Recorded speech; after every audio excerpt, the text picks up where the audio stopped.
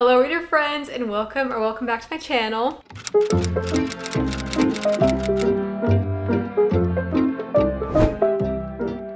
I know I'm putting these videos out in the opposite way that I said I was gonna put them out, but that is because my other video is sponsored and I needed to wait until the video got approved to post it. So that one's gonna be coming out next, probably in a couple days, if not right after this one. But anyway, so we're kind of switching things up a bit. If you hear a lot of like cracking, I just recently got a Papasan chair, finally. I'm so happy about it. It cracks a lot, so if you hear it while I'm moving throughout the video, I sincerely apologize. I have been spending all of my time in this chair the last 2 weeks I've had it, but because I'm being lazy and I don't want to go get all these books off my shelf, we are going to be going off of my Goodreads for today's video, which is just going over my March wrap up. So all the books I read in March. I think if I remember correctly, I read 9, which is better than the other months that I've had. To this month,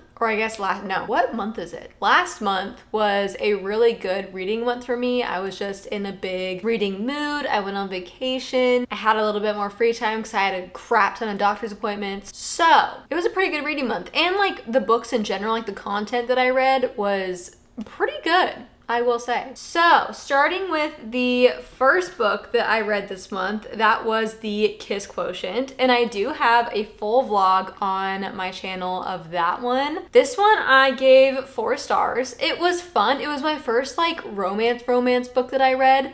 I enjoyed it. There were some parts that were very, very cringy, and I am not used to reading smut like at all. So that was a big surprise for me and something that I definitely had to get used to. Something that I don't know if I'm going to read super often though, because it was just so cringy sometimes. But I absolutely loved our main character. I cannot for the life of me remember her name for some reason. What was her name?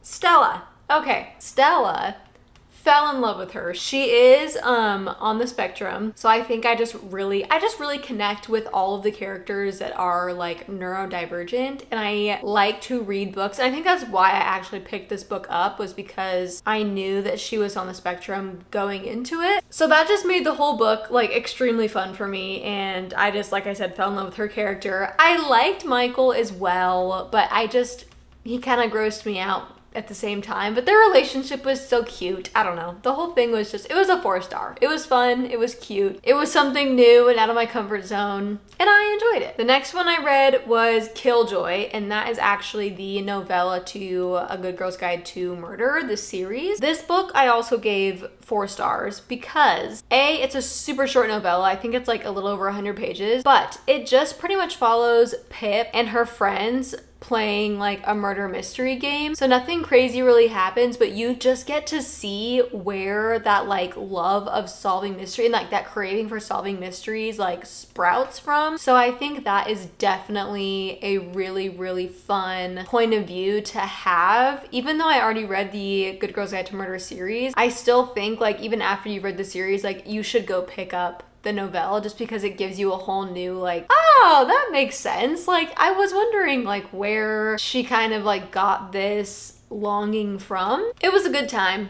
to say the least. And if you haven't read Good Girl's Guide to Murder, I would maybe start with the novella. I think that might be fun to do it that way. And it would actually make a lot of sense doing it that way too. Anyway, yes, really enjoyed that one. And the next, I finally started the Harry Potter series, and I'm so happy about it. So I read the first and second books of the Harry Potter series in March. Both of them I gave 4 stars. I didn't find them like super amazing to give them 5 stars. Like, I feel like it's just a classic that everybody has to read at least once in their life, but there just wasn't, it's like the first and second books are very middle grade. Like they're just very like young, and I'm just not like the biggest fan of middle grade. They were still super cozy. Oh, and I should add that I listened to these on audiobook. I didn't read the physical books of these two. I listened to them, and I will say the audiobooks are a good time. I love the narrator so much. Kind of like I was saying though, these books are so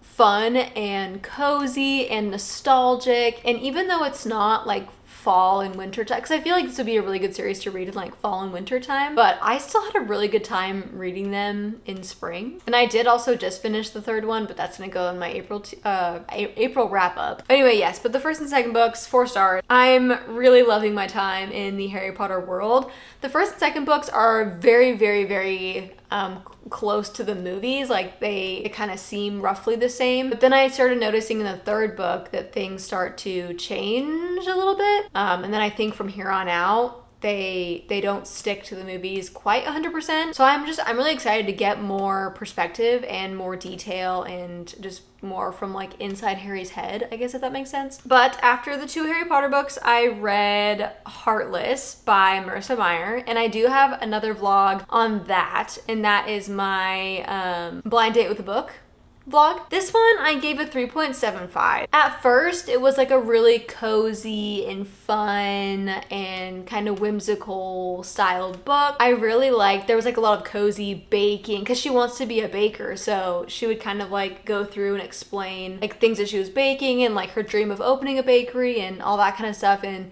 that was really fun. This book took me so long to finish though, because I just like, it wasn't very fast paced and it was kind of a longer book. So I just like didn't find myself picking it up like all the time and like wanting to like keep reading until maybe like the last 100 pages or so. And I will say, I feel like you don't really get to see like where the evil queen part comes to play in until like the very end of the book. I definitely think this book could have been condensed to like a 300-page book. And I did get super pissed off because, which like was the point, it's a villain origin story, so it's not going to be like a happy story, but I kept getting pissed off because like her parents like want her to like be a certain way, and it's like what's proper back then, but she like wants to do something else. It's like her dream, and then they just kind of like poop on her dreams, and it's like they aren't even bad dreams, they're good dreams, but you're not being supportive because it's not what's proper, and it just, that really just pissed me off. But aside from that, it was a relatively good book. I love my Alice in Wonderland retellings, and I'm excited to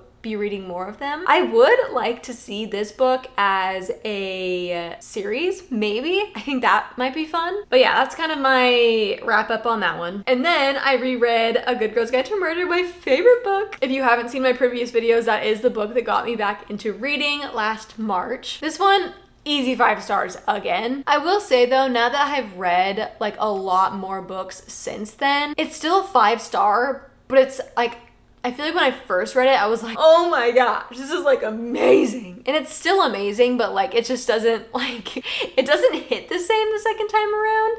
Like it's still just as good, but it doesn't, it's just not the first time I'm reading it. So it hit a little bit differently, but it was still an amazing read and I loved it so much. I don't know if I'm gonna read the whole series again because, not gonna lie, the third book kind of did me dirty and I was a little bit depressed over that one for a little bit, but an amazing book, highly, highly recommend. And then I also read The Housemaid's Secret on my trip. I have vlogs, I think, of almost every single book that I read this month, because that one is also in my traveling vlog, which I believe is like my last video. This one was, I'm teetering on like 4.5 or 5 stars. I don't know yet, because I think I did like the first one better, but I also can't stop thinking about the second one.